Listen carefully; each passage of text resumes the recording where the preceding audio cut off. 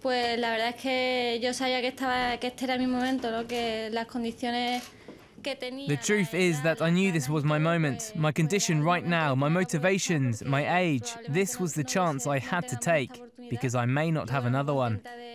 I'm really happy I won, most of all to show the Spanish people, to make sure they are aware of the mistake they made, because it was the Spanish who made it, and it's their fault if windsurfing is out now.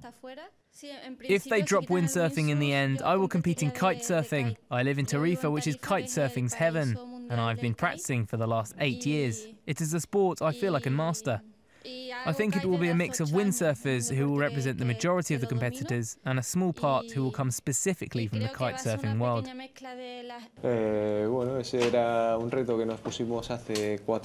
We set ourselves this goal 4 years ago because there was no Spanish athlete with 5 Olympic medals. And you always have to find something to push you further, especially in the everyday work you have to put in. We had 4 Olympic medals before. The first one was a gold, and after that the goal we set was to break the record of number of medals for Spain, and we made it.